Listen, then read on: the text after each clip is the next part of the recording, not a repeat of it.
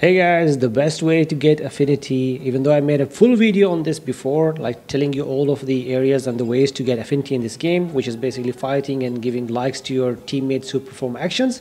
But the quickest way to get the affinity is just basically, especially at the end of the game, where you need to like basically increase the affinities like I did here, like 4 stars or affinity for all of my characters. It gets annoying. I mean, even though you don't need to do it for all of the characters if you don't want to, but it's up to you at the end of the day. But yeah, the best or the fastest way or to do it is, of course, there's a grind behind it, which is doing it in the resting cornerstone, which is at the beginning of the game. You will not miss it actually. So go to this trial statue in the resting cornerstone, and there are two things you can do. You can do the training and you can do the trial.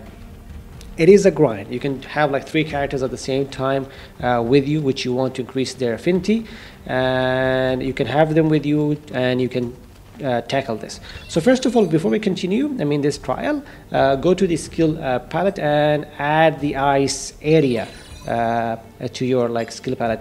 Doesn't matter like where you want to put it, but yeah, have that equipped, and you need this for the trial, not for the training. For the training you don't need that. Anyway, you can do either. If you're only worried about the affinity itself without anything else, then the training is the best approach, to be honest. You can just like press R1 and the triangle and you're done. Just one attack, done.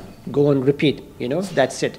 And basically like like going from 1 star all the way to the 3 stars is going to take you like roughly, let's say 15 to 25 tries almost. But going from the 3 stars to the 4 stars is a bit high, and 5 stars is a nightmare, to be honest. Good thing is you don't need 5 stars for the outfits, but some of the other stuff you need to do, and you have to repeat this all the time. Anyway, the second thing is the trial. So in the training we are only getting affinity, but in the trial now just press the R1 and use the ice area, which is the fastest basically attack, where you can basically inflict the status fast. And with this trial you also get a skill point.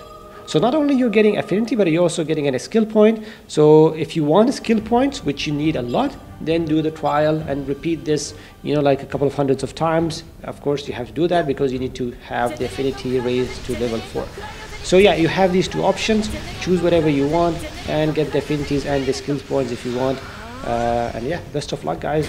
Yeah, this game is a grind, to be honest. I hate it. Thanks guys, stay awesome.